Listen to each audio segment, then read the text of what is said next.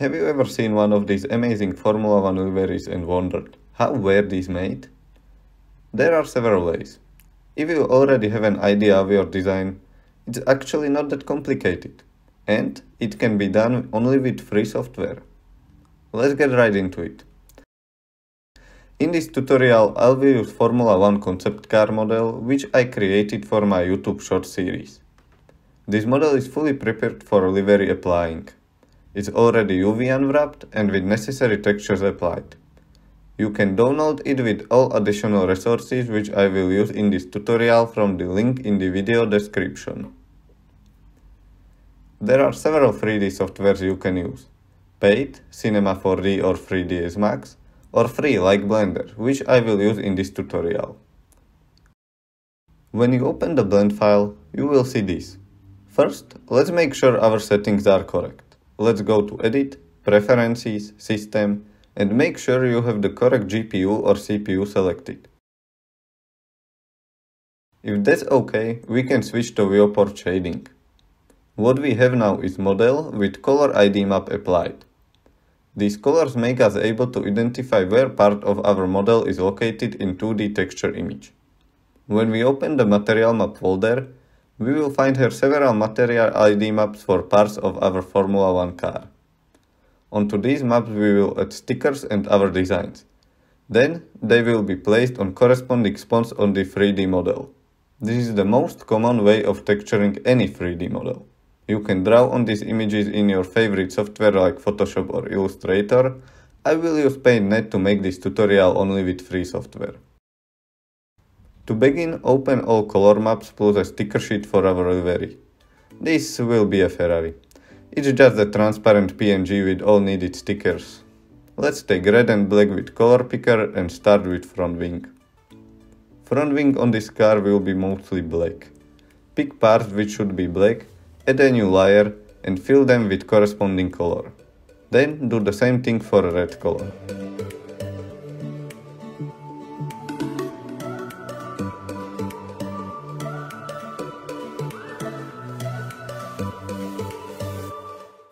On top of these color layers goes sticker layer. Just copy paste all stickers you want to their places. You can rename these layers if you want to.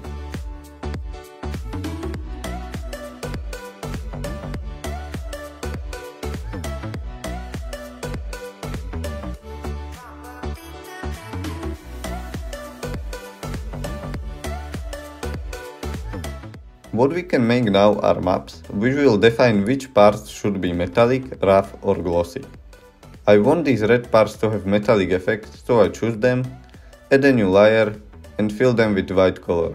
White means 100% metallic, black means non-metallic. Add a layer filled with black underneath. And merge these two layers. The same principle goes for roughness map. I want to make only stickers glossy with that reflective effect on them.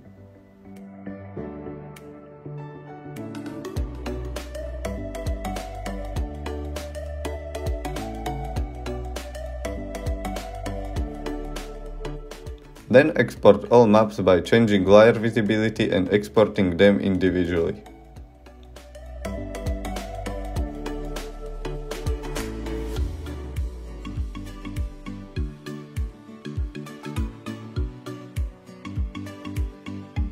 We need to make the same thing to rest of our parts. I will quickly do it.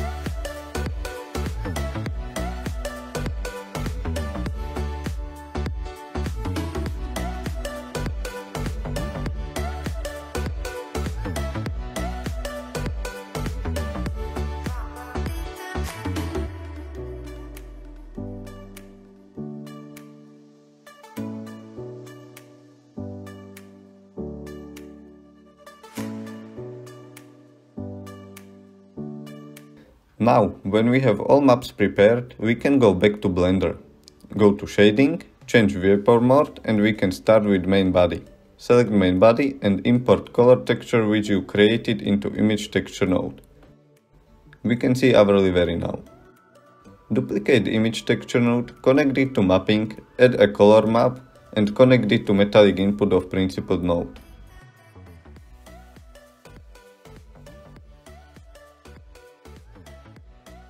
Then import Metal map. We can change the amount of metalness with sliders in Color Ramp, or add an additional matte node to make additional adjustment of its strength. The same principle goes for roughness map. Copy previous nodes, connect them, and import roughness map.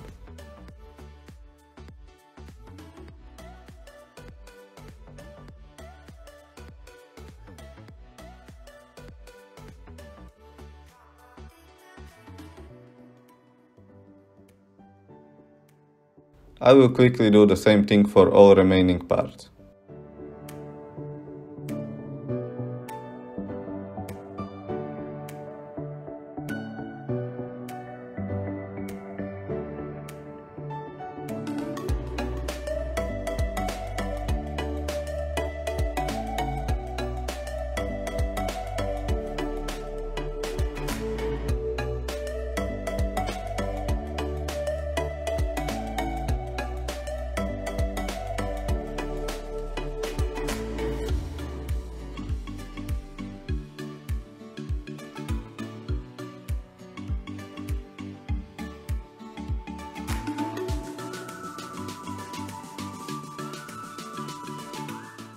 Now we can go to modeling window and switch to render view.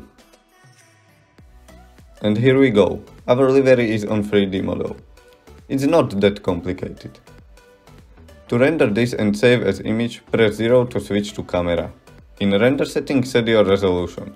Set up your camera like you want it, then click on the camera in the tree.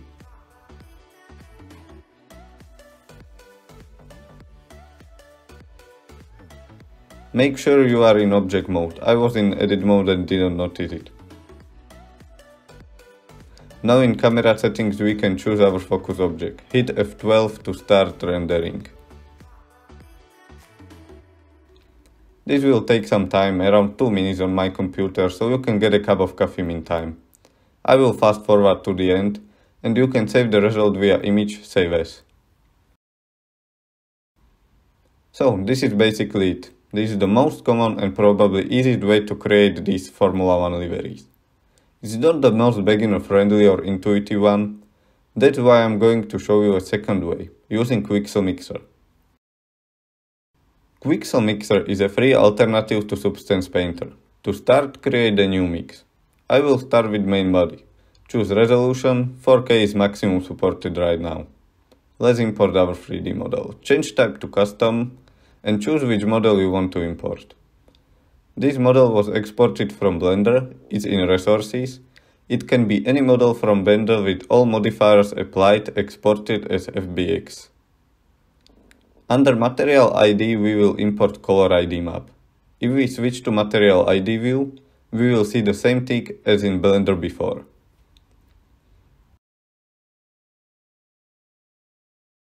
Go to Layers, add a new solid layer and select which maps you want to edit. For color, it's albedo. I will choose an Alpha Tauri blue for this livery.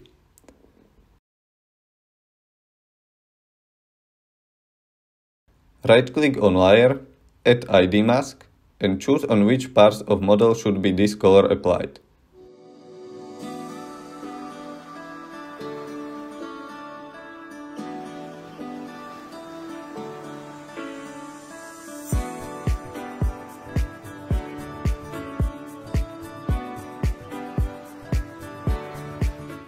You can rotate the model with Alt plus middle mouse button, translate with middle mouse button, scroll to zoom.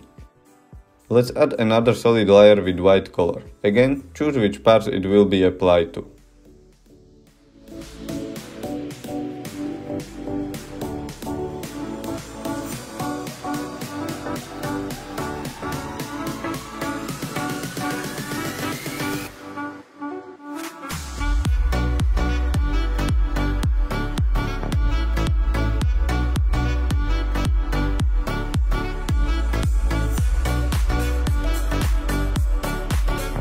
What we can do now, which is great benefit over previous texturing method, is that we can change metalness and roughness of these layers directly using sliders.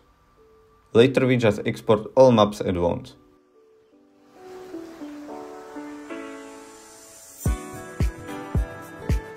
Another great tool in Mixer is a paint layer. In this layer we can paint all maps, roughness, metalness, color at once directly onto 3D model.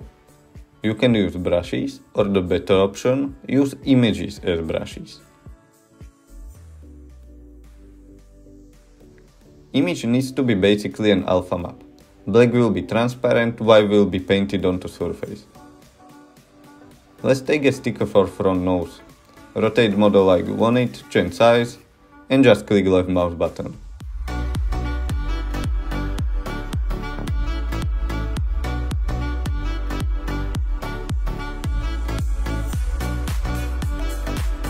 The sticker is on the model. The same way I will apply all remaining stickers.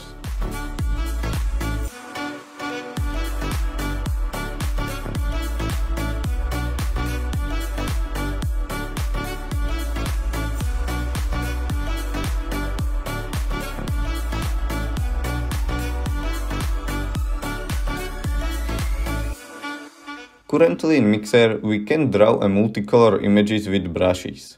But what you can do is to import our image into solid layer and move it to its place. Import all maps you need, I have only color and alpha.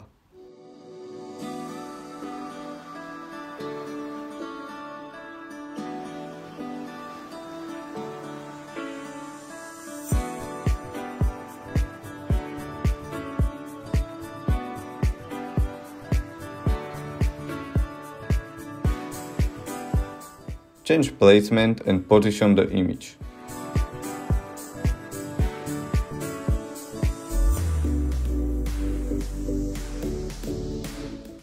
Choose freeform, otherwise you don't have scale option.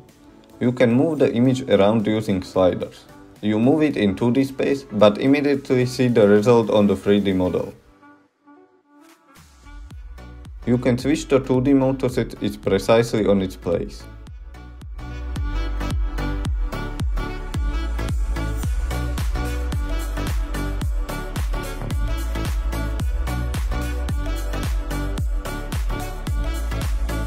Now, when we have our stickers on the model, go to Export.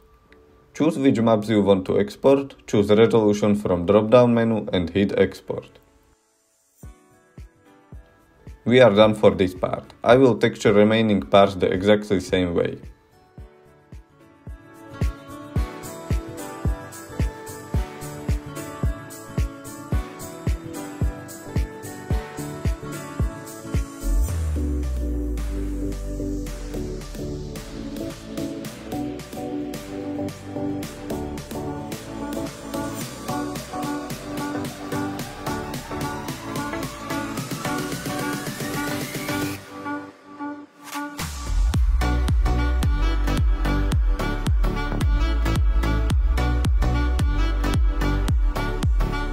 When we finish in Mixer, we can go back to Blender and apply our textures. Go to Shading, switch the viewport mode so Blender will not draw textures every time you change something.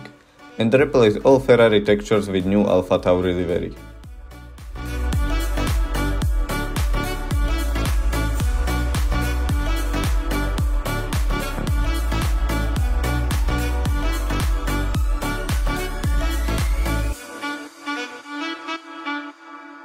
When you replace all textures and adjust them how you like, switch to modeling and render view to take a look on the result.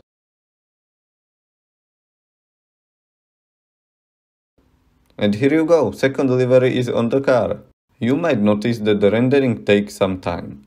What we can do now, instead of render single image, save it and repeat again, we can set up several cameras and render them as animation. Go to Compositing, add File Output node, connect it to Final Image and choose the Save folder. That will save images instead of us. Then go to Animation. Select Camera, make it active by clicking the camera icon in the tree, place it like you want it, go to Timeline, select Frame and hit Ctrl B. That will add camera to this frame. Move to next frame, duplicate camera, make it active, Ctrl B on the timeline and move it to new position. This way you can place as many cameras as you want. Then in render properties, select start frame, end frame and with Ctrl F12 render animation. It will render all frames in selected range and save images individually. You don't need to be present at the computer during the rendering. And here are the results for both our liveries. I prepared these several cameras for you, so you can get exactly these final images out of provided blend file. What I like to do in addition is take these renders to Adobe Lightroom and edit them a little, give them the final touch. I did the same for these renders as well. Let's take a look on the output.